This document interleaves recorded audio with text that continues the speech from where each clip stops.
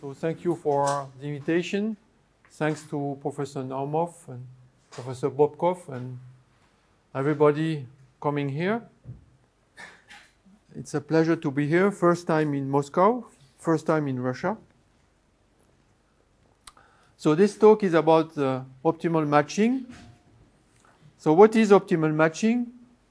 So this is a combinatorial problem trying to find the minimal cost, transportation cost between two samples of points. So typically you have two samples, x and y, and you want to match a coordinate of x with a coordinate of y in the best way in order to minimize the sum of some cost function c between xi and another coordinate of y. So this is a combinatorial problem. And for the study here presented in this talk, the cost function will be simply the Euclidean length to the p between x and y. And for simplicity, for the further developments, let us normalize by 1 over n the sum of the cost. That will be easier for the further purposes. So we will study this optimal matching problem from a probabilistic point of view, namely the points will be random, and typically we choose them to be IID, independent and identically distributed with values in RD. And we are interested into this optimal matching problem, trying to minimize the preceding quantity on the average, right? So it's a kind of first order study. What is the order of growth in n, which is the size of the samples, of this expected optimal matching quantity? It's the minimum over all permutations sigma of the sum of this matching. So nothing more than this. And as we will see, this problem depends on a number of parameters. And in particular, it depends in a rather sensitive way upon the dimension, the underlying dimension of the state space. It, of course, depends on p, which is the power of the Euclidean length in the definition of the cost function. So the cost function is simply x minus y in Euclidean norm to the p. And for the purpose of this talk, we will mainly concentrate on the values p is equal to 1 and p is equal to 2. And of course, this also depends on the common distribution from a probabilistic point of view, on the distribution, the common distribution of the samples, of the sample random variables xi and yi. So these are the three parameters that we will try to follow in the study of this expected optimal matching problem. And there is a kind of main example in this investigation, which is simply the case when you take the points to be uniform on the unit cube. So you take the uniform for the xi and yi's, they are IID, you take them uniform over the unit cube of dimension d. And in this case, the intuition is that when you have uniform points in the unit cube, the intuition is that the typical distance between those 2 points is of the order of 1 over n to the 1 over d, where d is the dimension, so that you expect that the quantity we are looking at should be of the order of 1 over n to the 1 over d raised to the p, because the cost, there is a piece power in the definition of the cost. You expect that this is the correct order for the uniform distribution of this expected cost. The point is that this is only true in high dimension. And this is not the case in dimension 1. and it is not the case in dimension 2. Dimension 1 is actually rather easy because you have explicit rearrangement inequalities on the real line, and you see that the expected cost is actually the square root of what is expected, right? Before we said 1 over n to the p over d. So when d is equal to 1, you expect 1 over n to the p, but it's only the square root. So it's much bigger, actually. And everything is explicit in the one-dimensional case. And for example, so by the way, this is just a short explanation of the sign, the equivalence sign, which is used throughout this talk, meaning that the two quantities are in between, within a constant c that depends maybe on other things, but certainly not on n, the size of the samples.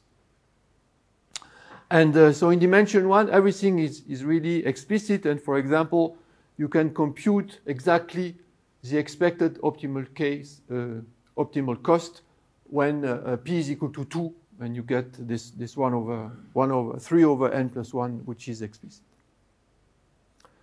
The critical case in this investigation is the case d is equal to 2, and there is a famous theorem due to Ashtai, Kumlush, and Tushnadi in the mid-80s, saying that there is an extra logarithmic factor with respect to the expected value of this cost. So this is a rather delicate statement. It was established by these authors in '84 using some combinatorics on dyadic partition. So I put Hungarian in parentheses, simply meaning that I don't understand anything about this. And since then, there have been other proofs of this result, in particular by Layton and Shore, as well as Talagrand, using some ideas from the generic chaining idea or the study of stochastic processors, majorizing measures, and so on. And together with Sergei Bobkov, we recently came up with, at least in the case p is equal to 1, with a rather simple proof based on Fourier analysis that I will try to present later on. So this is actually the critical case in dimension 2. So this is the optimal matching problem we are interested in.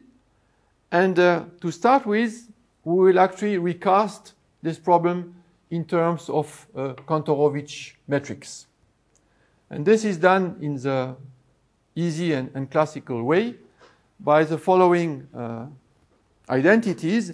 Namely, if you have the two samples, x1, xn, and y1, yn, you consider the associated empirical measures, mu n and nu n.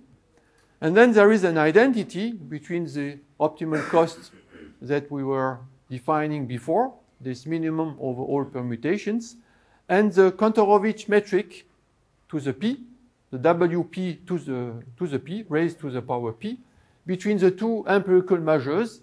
And wp is this Monge-Kantorovich metric, which is this infimum of the integral of the cost over all couplings with respective marginals, mu and nu, first marginal nu, second marginal nu.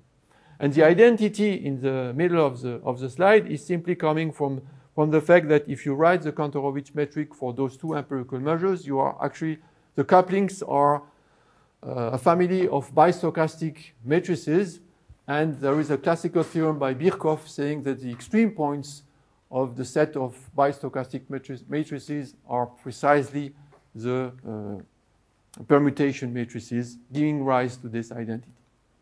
So using this identity between the optimal cost and the WP, we now just recast the problem, trying to investigate what is the rate of this expectation in this Kantorovich metric.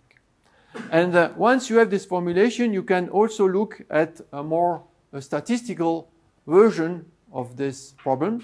Namely, if you consider that your sample x1 to xn is IID with the same distribution mu, you may be interested into the rate of convergence of the empirical measure mu n to the common distribution mu in this Kantorovich metric, right? And it's very simple to compare the so-called bipartite matching when you have two samples and two empirical measures, and the case of, which is more of statistical interest, between one sample and the limiting target measure. This is very easy to compare, so-called bipartite and monopartite, namely that you may first use the triangle inequality on the Kantorovich metric WP to see that if you control the Kantorovich metric from the empirical measure to the target measure, then you control the bipartite case.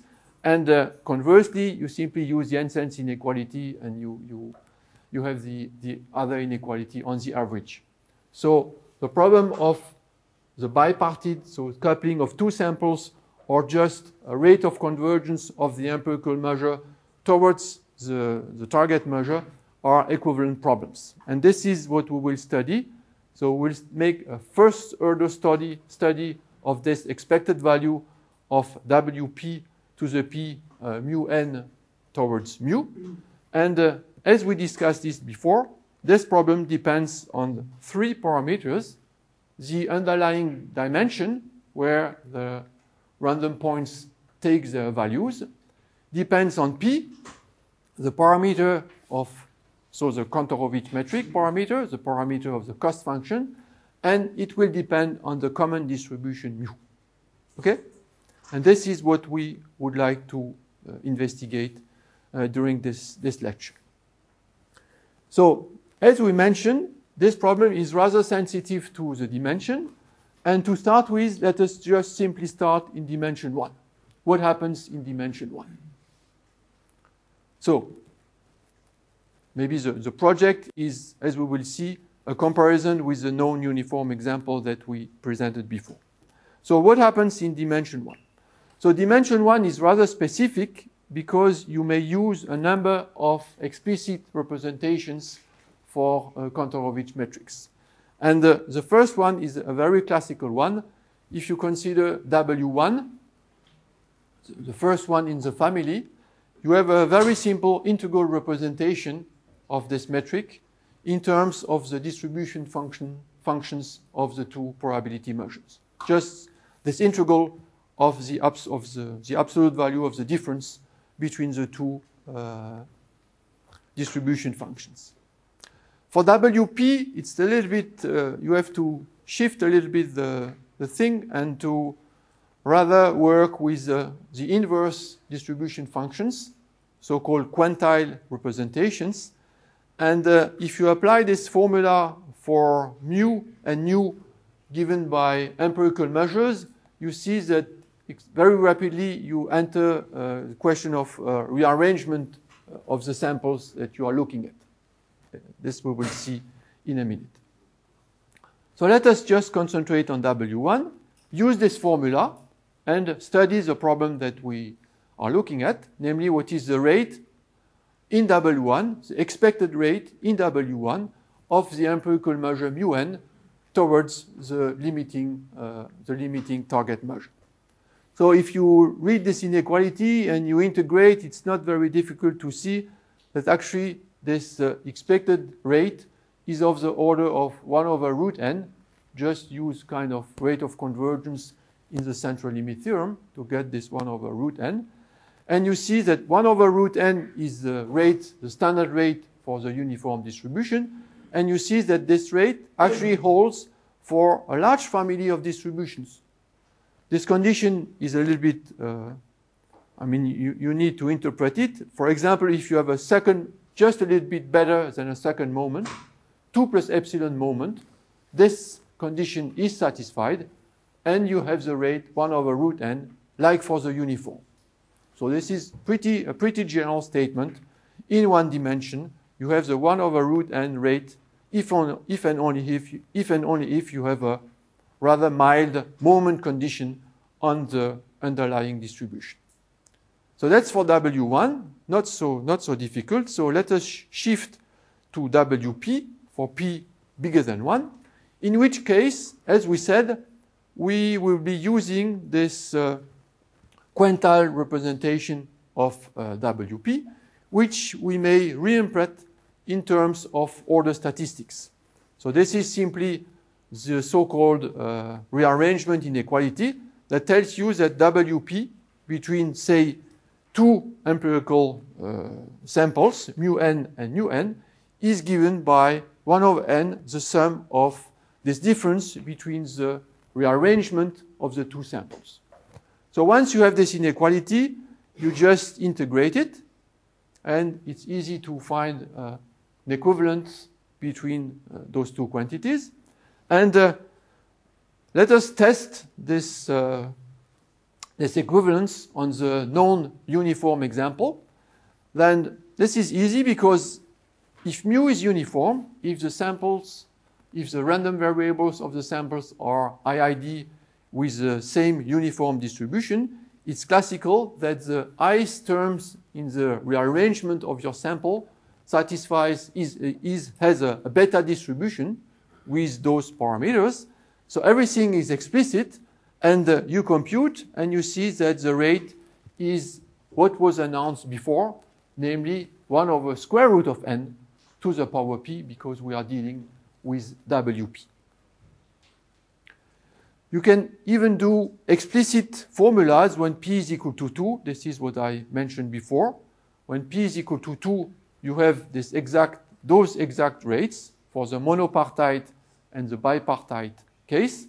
And you can even go further, and there are some fluctuations result, namely that if you take W2, you multiply by n, you get convergence towards some chi-square, integral of the square of the Brownian bridge. So the picture is rather complete for W2 for the uniform. And now, as before, we have the uniform example in mind for comparison with other distributions. And now the question is this rate also true for other distributions? And what happens is that the standard rates W2 in W2 is 1 over n, as for the uniform, if and only if you have now this condition on both the distribution function f and its density, or at least the density of the absolutely continuous part of the distribution function. So let us just compare this statement with what we had with W1. So for W1, we had only an equivalence with the distribution function. Here, we need a little bit more because we need something involving both the distribution function and the density, right? So this is obtained by ideas related to the uniform case. We reduce to the uniform case, and then we use a kind of Poincaré type inequality for beta distributions. The condition which is here may be rewritten by a change of variable in terms of this function I, which is the composition between the density and the inverse distribution function. So sometimes this is called an isoperimetric function of the model of the distribution function. And now what happens is that for some distribution, this integral may be infinite. So you don't know exactly what happens. But for a subfamily, namely the so-called log-concave distributions on the real line, we can say a little bit more. So what is a log-concave distribution? It is simply a distribution with a density of the type e to the minus v, where v is convex. And in this case, we can say actually a little bit more, namely that the expected W2 between mu n and mu is actually equivalent to this quantity, which is basically the same as before, but you cut the integral in between basically 1 minus 1 over n and 1 over n. Right? So you take into account the singularities of this I function, which is in the definition of the integral. I just briefly flash the proof of this equivalence. So it's going back to the order statistics representation we described before, and the fact that in general, you know that the ith term in this rearrangement, the xi star, the ith random variable in the rearrangement of your sample, has a distribution which is given by this formula, has a distribution with a density which is given by this formula. So which is just actually an extension of the uniform case. And it turns out that this density is again log-concave. And for log-concave distribution in dimension 1, there are very accurate computations that you may develop. And in particular, you can see that the variance can be computed in terms of the density.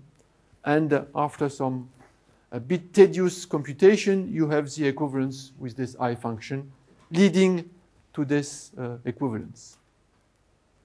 Now, as we said, the integral that characterizes the standard rate 1 over n may or may not be satisfied. Here's an example.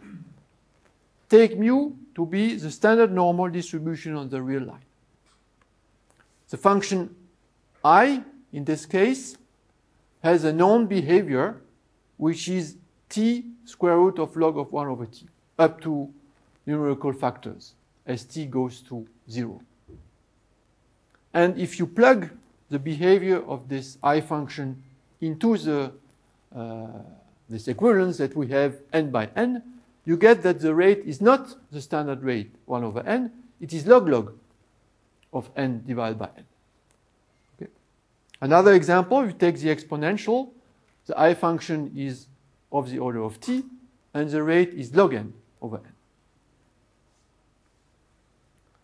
And actually, you can develop this in full generality and even for any p, as was done in a joint work with Sergei Bobkov. For the further purposes, let us summarize what we know for the standard normal distribution on the real line. If mu is a uniform distribution on the unit interval, we know that the rate is 1 over square root of n to the p. 1 over n to the p over 2. In the Gaussian case, what happens? If p is between 1 and 2, p is strictly less than 2, it is as the uniform. When you reach p is equal to 2, there is a phase transition, as they say in physics. It's no more 1 over n, it's log n divided by n. And then if p becomes bigger and bigger, you see that the difference is more and more important. Because in the uniform, it's really decaying very, very fast. And for the Gaussian case, you only have a correction to 1 over n. So the lesson here is that the W2 Kantorovich metrics, when p is bigger than 2, are much, much more sensitive to the distribution than W1. Because for W1, or actually WP for p less than 2, they behave like the uniform. Okay? So let me briefly mention that recently it was shown that there is a limit, an exact limit in this Gaussian case. And there is a fluctuation result as we had before for the uniform case. Just you have to correct by the log n term in order to get the same type of result. So this was for dimension 1. It would be natural to do dimension 2 next, but for pedagogical reason, let us jump to dimension 3. Dimension 3 is actually easier. You have more space, so the matching is easier to develop. These are the results that we know for the uniform in dimension 1. The Ashtai-Kumlush-Tusnadi result in dimension 2. And in dimension 3, there is less surprise because the rate is exactly given by the intuitive distance between uniform points in the unit cube. So it is exactly of the order of the uniform spacings. And this actually develops in more generality, because as soon as you have a distribution mu, no more uniform, assuming just that it has enough moments, you get again the same rate, at least when P is not too big. And this is developed using kind of mimicking the AKT theorem using dyadic partitions. I just would like to mention for the further purposes that this general method that is mentioned here, these dyadic partitions, which have been used already by Ashtai, Komlosh, and Tusladi, if you try to apply them in generality in dimension 2, you never get anything better than 1 over root n.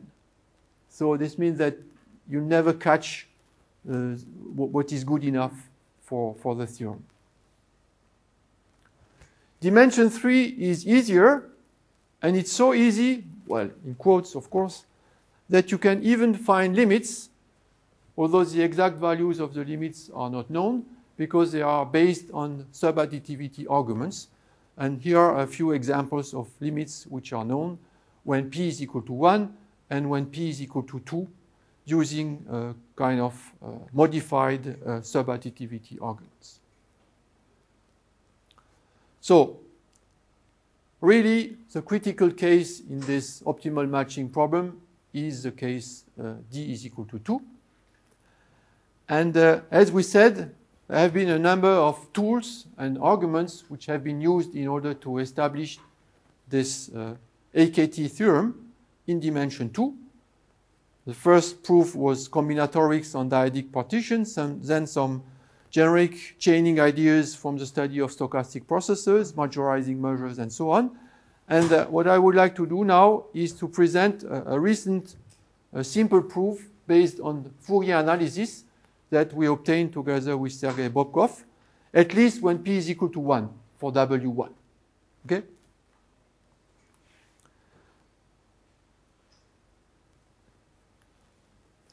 So the first step in order to present this simple Fourier analytic proof of the AKT theorem when P is equal to 1 is to actually look at probability measures not on the unit square.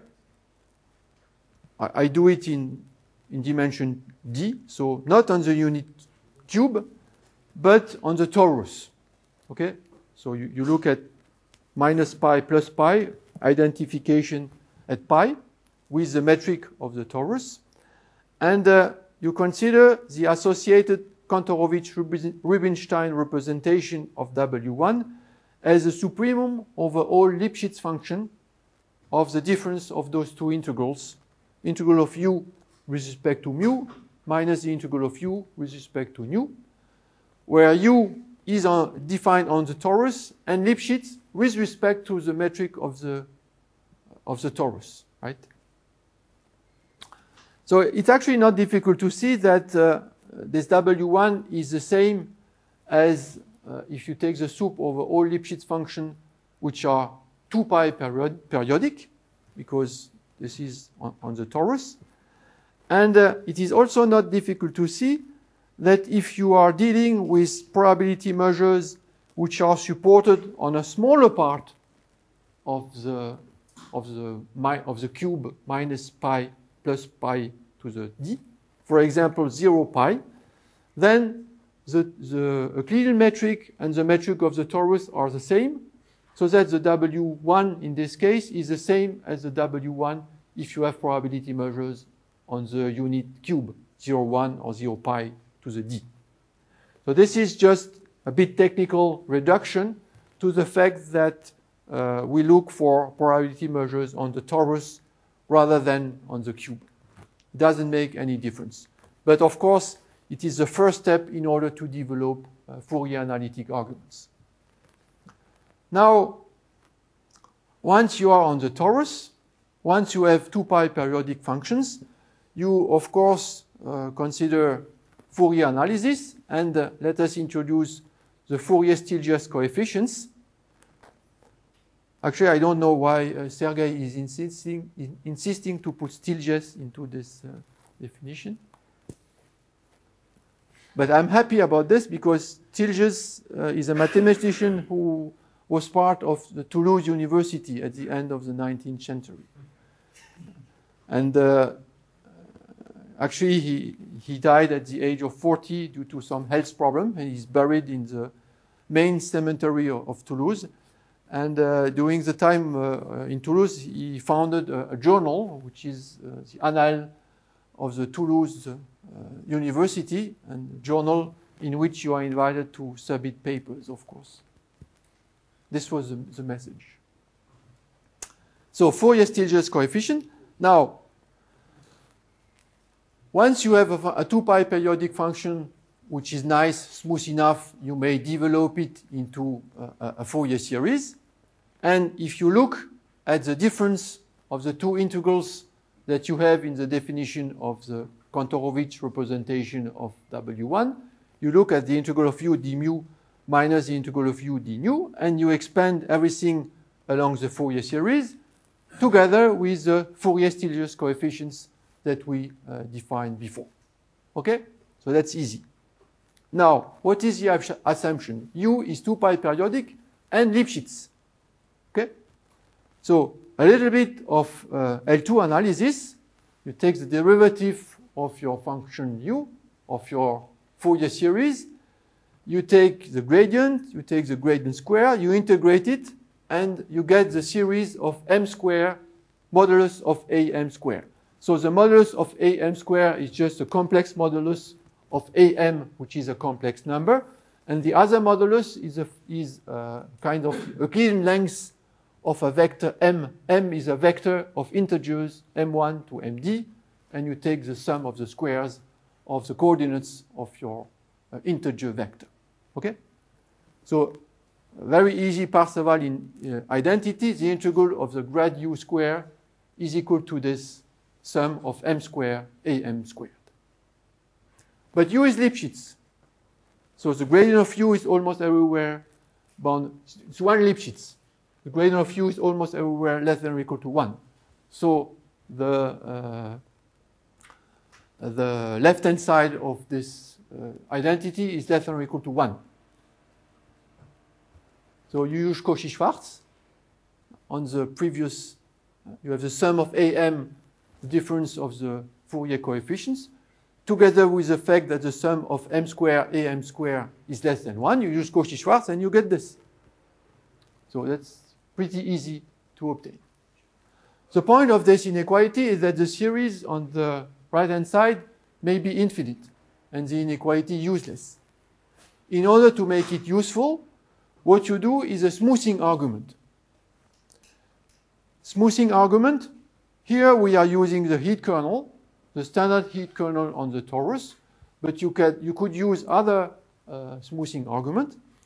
And if you use this heat kernel, you take a probability measure mu, you take the convolution with the heat kernel, and what happens is that the m's Fourier coefficient of the smoothed probability mu t is just the same as the Fourier coefficient of the m's Fourier coefficients of mu, multiplied by this exponential minus m square times t. Okay. Just basic Fourier analysis on this smooth, on this convolution by a Gaussian kernel. Now, you have mu, you smooth it out as mu t. What is the price that you pay when you replace mu by mu t in W1? Very easy exercise. The price is at most of the order of square root of t. Now, simple use of the triangle inequality. You start with two probability measures, mu and nu. You smooth them out, replaced by mu t, nu t. The price you pay for the smoothing is square root of t. And then you apply the preceding inequality in terms of the series. And what you get is the following, with this extra exponential minus 2m squared times t, which is the benefit of the smoothing by the heat kernel. Okay? So this is the basic inequality, this Fourier analysis inequality that we are using. Now we will use this inequality for mu and nu empirical measures. Okay. In the AKT theorem, mu and nu are replaced by the empirical measures mu n and nu n of two samples which are uniformly distributed on the unit tube. Actually, it turns out that we can do a little bit more general, so let us do it. We still assume that we have two samples, x1 to xn and 1y to 1n. We assume that they have the same distribution, for example, uniform, but it could be any distribution on the unit cube, any distribution. And we don't need that they are independent. We only need that the couples x1, y1, and so on, xn, yn, are pairwise independent. So that's a bit more general than the AKT theorem. So we apply the preceding inequality. We take expectation. A little bit of Jensen's inequality allows you to put the expectation inside the square root. And what you have to compute is the expected value of this difference, f mu n minus f mu n. But now, what is this Fourier coefficient, f mu n? This is simply, since mu n is an empirical measure, this is simply a sum. It's 1 over n, the sum of the complex exponentials of your samples. Definition of the Fourier transform of an empirical measure. If you take this expectation, you simply have, by orthogonality, rather pairwise independence, that this is of the order of 1 over n. Just take the expectation of a sum of complex exponentials, which are centered, or by symmetry. This is of the order of 1 over n.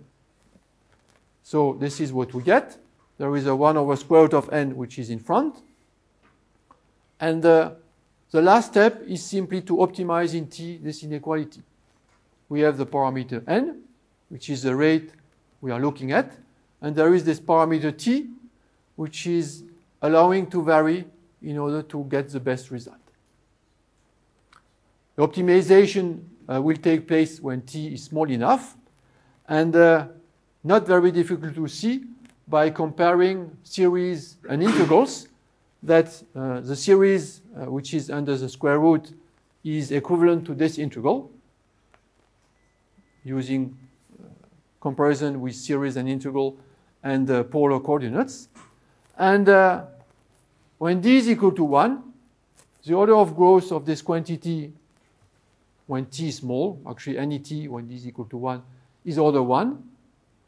When d is equal to 2, it is log of 1 over t, simply because you see what happens when d is equal to 2, you have this r to the d minus 3 becomes a 1 over r, so you can feel that there is a logarithmic factor. And when d is bigger than 3, you get this power type function. And if you do this, you exactly get the AKT theorem. When d is equal to 1, you have the rate 1 over n.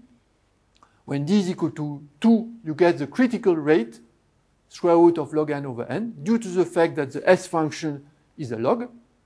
And when d is bigger than 3, you get the standard rate. With a little bit more effort, you can show that this is actually of the same order, and there is no loss in this proof.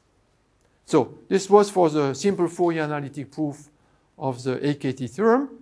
Let me mention that maybe this proof has some potential usefulness in the study of similar problems when you replace the empirical measures on samples of IID random variables by spectral measures of random matrices. Why not?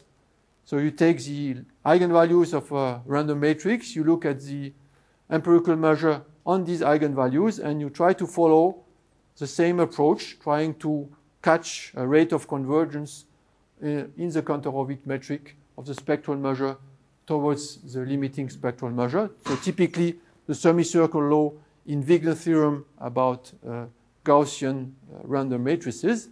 Of course, at a technical level, you would need to estimate this difference of the characteristic functions of the Fourier Stieltjes coefficients in order to get something. So maybe it's a good time to have a short break before going to some more technical. So short break. So the second part will be almost exclusively devoted to dimension 2. So we start again with the AKT, Einstein-Combloch-Touchnadi theorem. Here in the Kantorovich description, so mu is uniform on the unit square. Mu n is the associated empirical measure of a sample of IID random variable uniform on the unit square. And the expected W2 squared is of the order of log n over n. A major breakthrough in this in the study of the theorem was achieved just recently by Ambrosio, Stra, Trevisan. So the paper first appeared in 2016 but was only published in 2019, where they are able to show the exact limit for this W2. Exact limit is 1 over pi square. And in the bipartite case, there is a factor 2. It's 1 over 2 pi.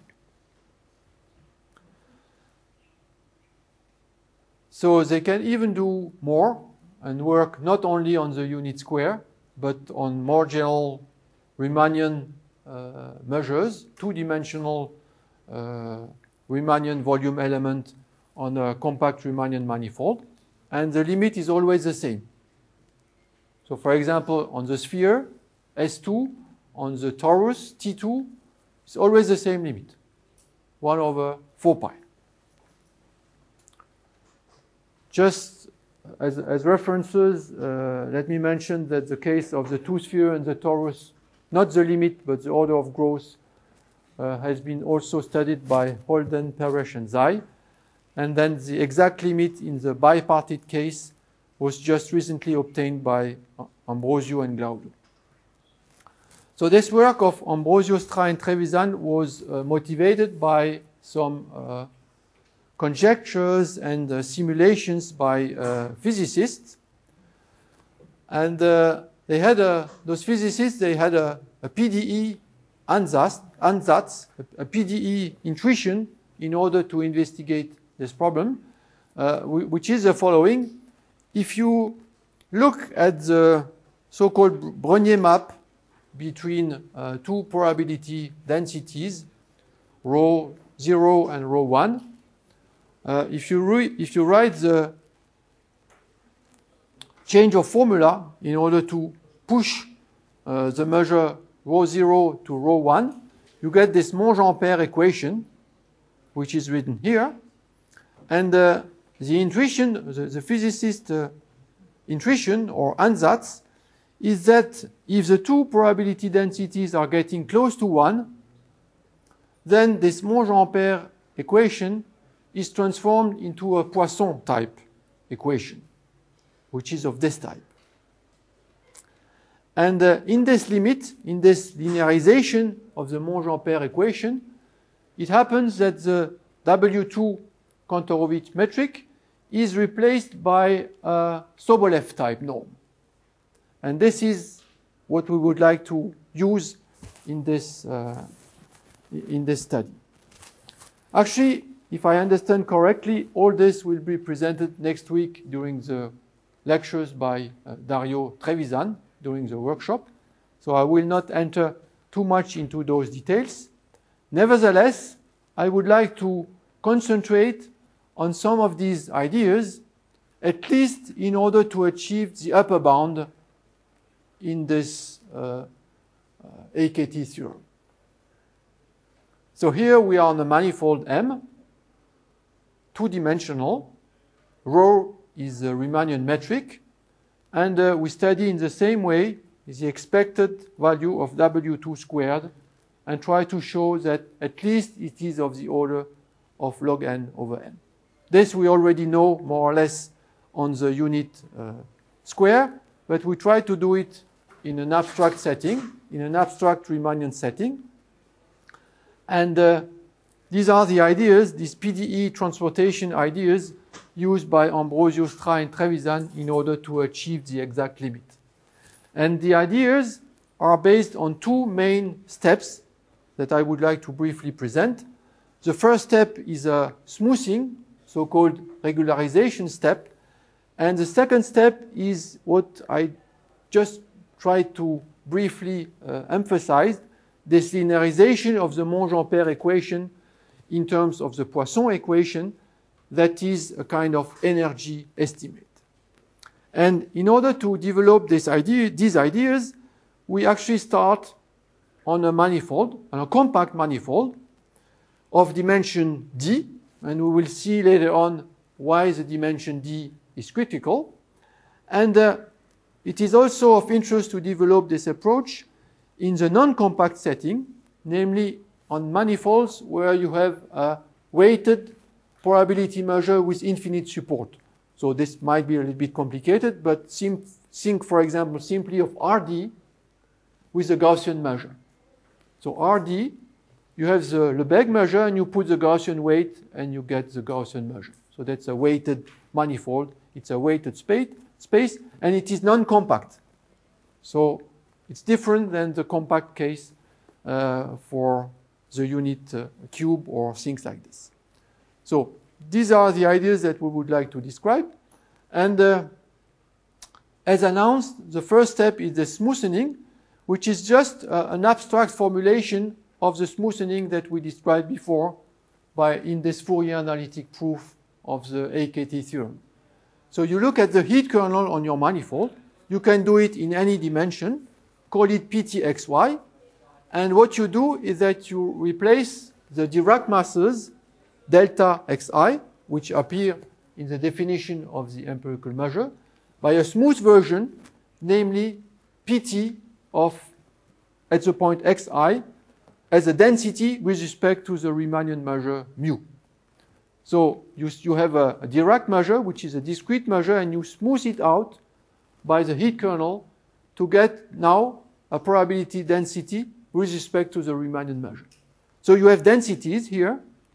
You have densities here, so everything is smoothed out.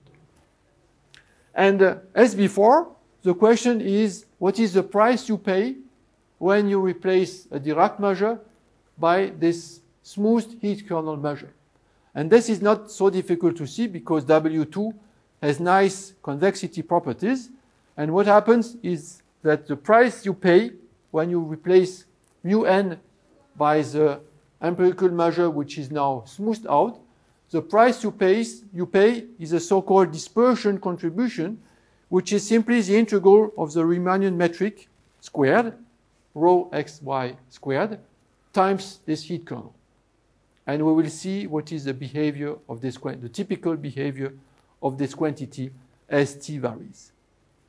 So the discrete empirical measure is replaced by a measure with a density.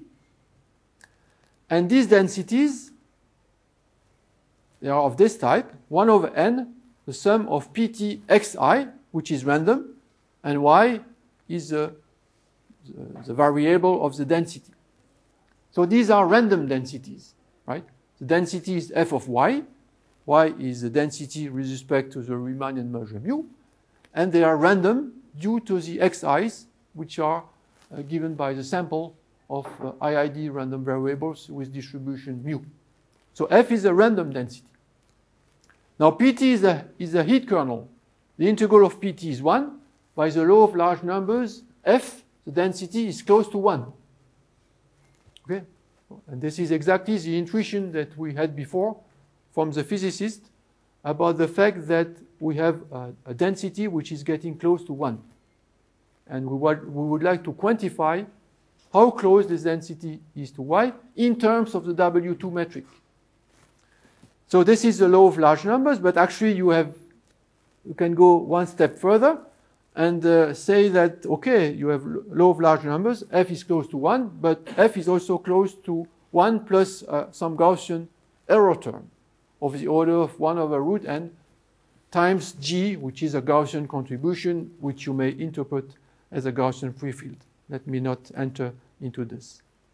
So the heuristic is now that you are dealing with a probability density, which is random, but very close to 1. Okay? And you want to quantify this. And in order to quantify this, you may refer to a classical result in the study of the Kantorovich metric W2, which is the following. You take a reference measure mu. So typically this will be a Riemannian measure in our setting on your compact manifold. So normalized to be a probability measure. And you look at another measure with density F with respect to mu, and F is very close to 1. F is of the order of 1 plus epsilon something. And you go to the limit as epsilon goes to 0. So of course W2 goes to 0, but you want to quantify the speed of convergence, and it is of the order of epsilon square. And what you get is this quantity, which you may interpret as a negative Sobolev norm, dual Sobolev norm. So this is a classical infinitesimal behavior. You may quantify this behavior as an inequality, actually, which is not as sharp as the infinitesimal because there is a factor 4, but you can always control the W2 metric by this dual Sobolev norm, which is written here, up to the factor 4. So you have to take F minus 1 because F is getting close to 1, and you take the H minus 1 norm of F minus 1. So let me just go briefly over the proof of this inequality. The proof relies on the Kantorovich duality description of the Monge-Kantorovich distance W2 in terms of those Q functions, which are infimum convolutions. And these infimum convolutions, they form a semigroup which satisfies the so-called Hamilton-Jacobi equation. And if I just flash the argument, you start from this W2 representation. So you start from this difference between Q phi and phi, and you just do a parametrization between these two quantities, and after some tricks, you get the result. So let me maybe skip this technical step in order to go to the inequality on which we will base the analysis, namely the control of the Kantorovich metric W2 by this dual Sobolev norm, this Sobolev norm of index minus 1. Now, let us have a look at this dual Sobolev norm. If G is a mean zero function, this is the definition of this Sobolev norm. One step is integration by parts. That's easy. You replace the grad square by integration by part by G times the inverse of delta. So delta is the Laplace-Beltrami operator on your manifold. And there is a classical trace formula, namely that the inverse of your Laplace-Beltrami operator, or negative Laplace-Beltrami operator, you may rewrite it formally as the integral of the semigroup with kernel, the heat kernel that we described before. And as such, the Sobolev norm takes the form of this integral along the semigroup. Okay? Semigroup is given by the convolution with the heat kernel that we had before. So with this in the hand, we rewrite the inequality in terms of the semigroup, and we can compare the W2 between the two distances, the two probability measures mu and nu, in terms of this integral along the semigroup.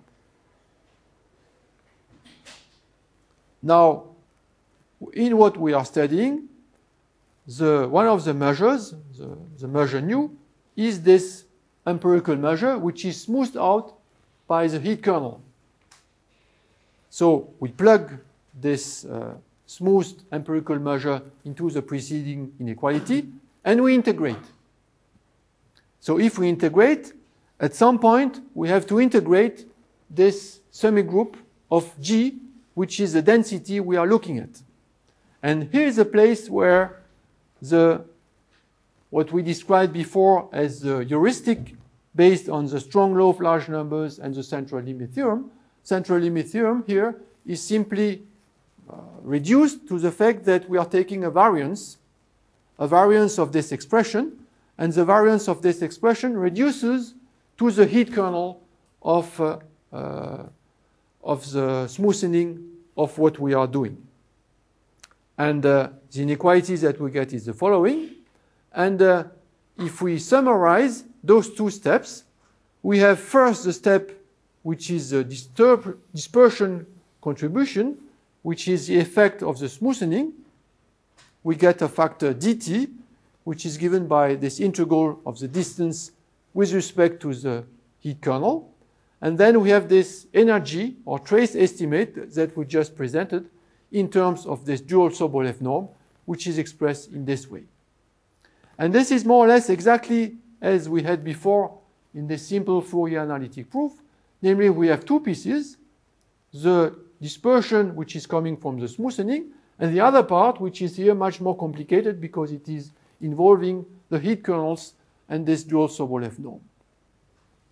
But things are not so difficult actually, because on a compact manifold the dispersion dt is at most of the order of t, and it is well known that you have heat kernel bounds on compact manifolds, which are of this type, namely that the rate of your kernel on the diagonal is 1 over s to the d over 2, where d is the dimension. And you immediately see that when d is equal to 2, there will be something critical because it will be 1 over s. And this is exactly what happens, namely that if you try to do this optimization, you take the standard value t is 1 over n to the 2 over d when d is bigger than 3, but when d is equal to 2, you have to take the log, and you get log n over n.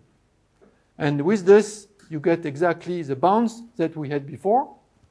And the lesson is that everything is working as before on the torus, but you can do it in general simply due to the fact that the heat kernel bounds reflect the rates in this Kantorovich metric.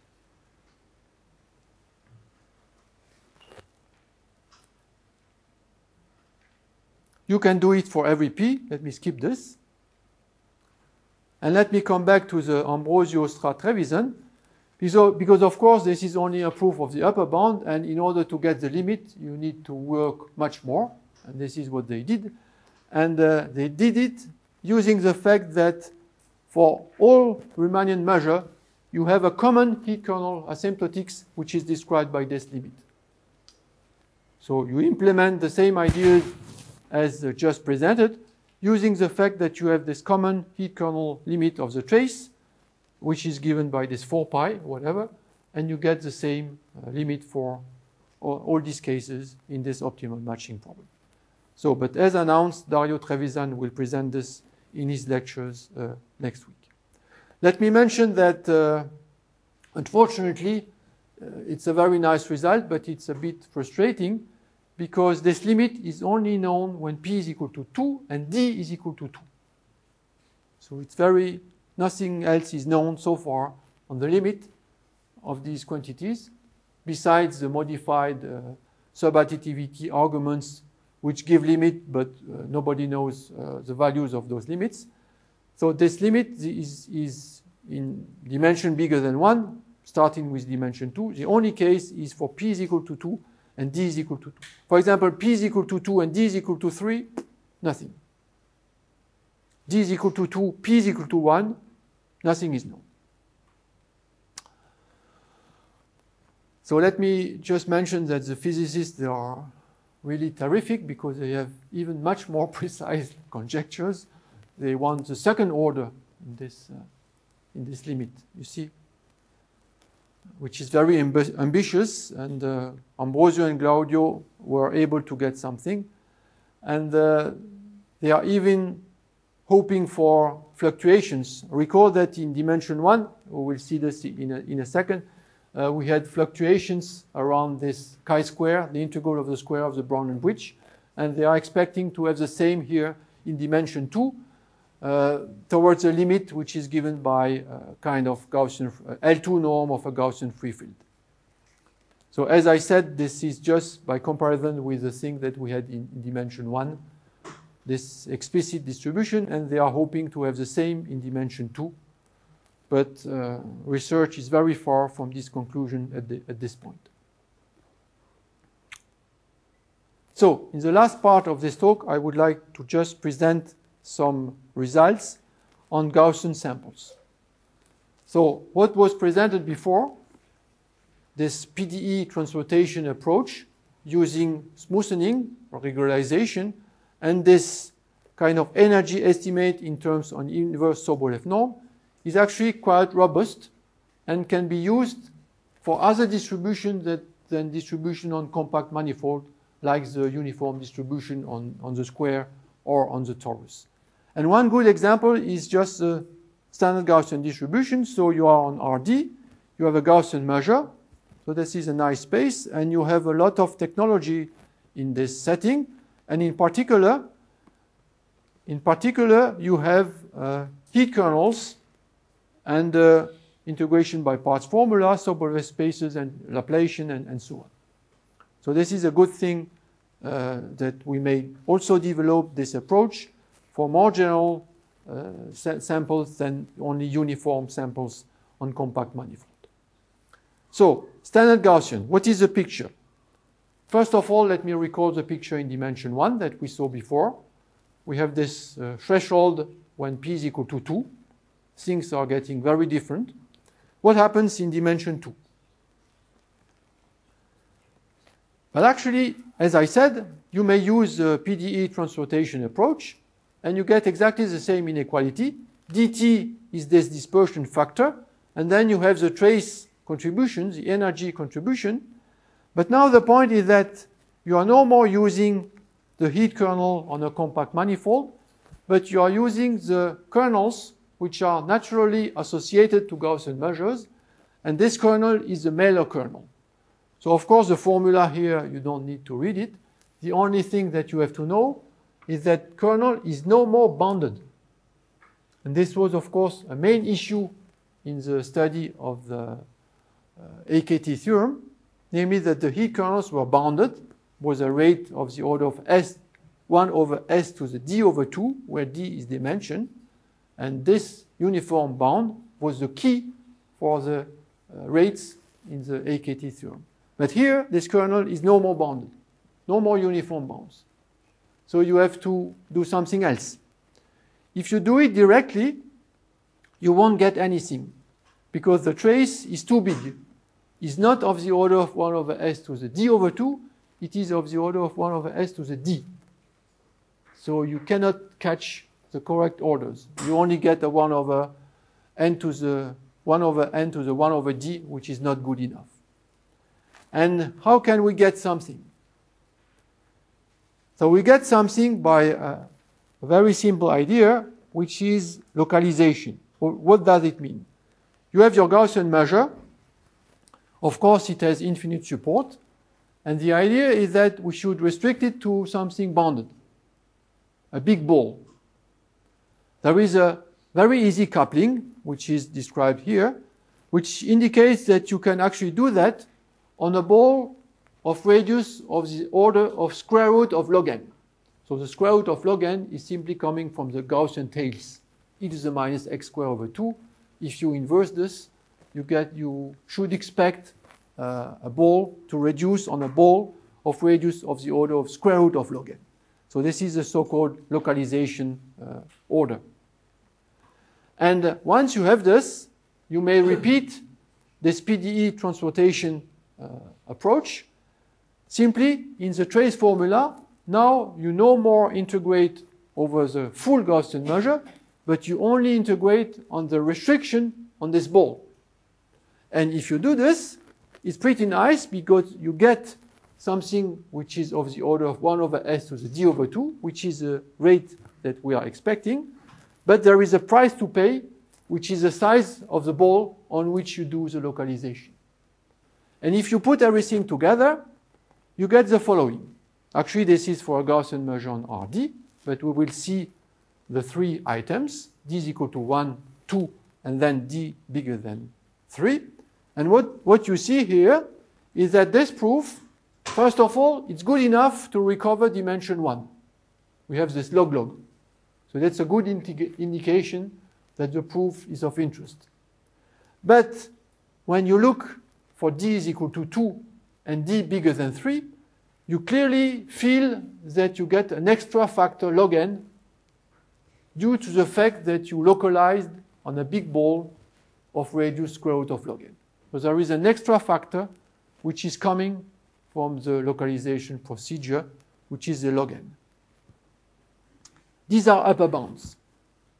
What can we say about lower bounds in the Gaussian case? There is a very simple trick and idea, is that if you contract the Gaussian measure to the uniform, this is Lipschitz. This means that the rates for the Gaussian will always be bigger than the rates for the uniform. And you get lower bounds. So this is what is on the next slide. You contract the Gaussian measure on the unit cube, and this means that the rates for the Gaussian are always bigger than the rates for the uniform. So this gives you lower bound. Particularly, you have the AKT lower bound log n over n when p is equal to 2. So if you summarize what we have obtained, in the case d is equal to 2, we have the lower bound, which is log n over n, which is coming from this contraction argument and the uniform case. And on the right-hand side, we have the log n squared, because we have an extra factor coming from this localization on a big ball of radius the square root of log n. So the question is, which one is the correct rate? And it is actually the squared, which is the correct rate, which is a big surprising.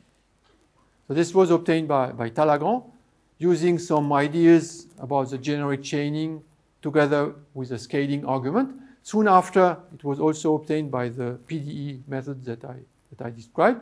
The question of the limit is completely open. So when P is equal to D is equal to 2, there is something special. Something special is happening. When P is the same as the dimension. Let me conclude with what is known for Gaussian samples for WP. Summary of the conclusions which have been obtained so far using basically this PDE transportation approach. So this is what we have already seen 2 times. The comparison with the uniform in dimension 1 and the 3 regimes for the Gaussian when P is in between 1 and 2, for which it is the same as the uniform. Then you have this log-log when P is equal to 2, and something else when P is bigger than 2. What happens when D is equal to 2?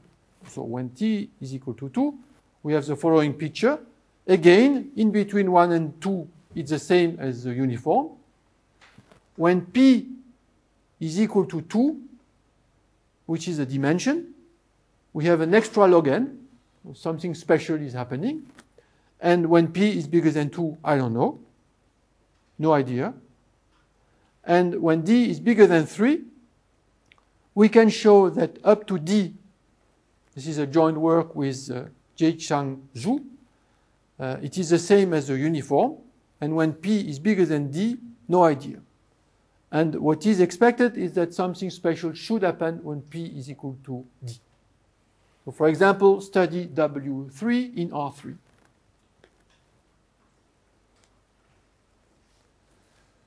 So, thank you.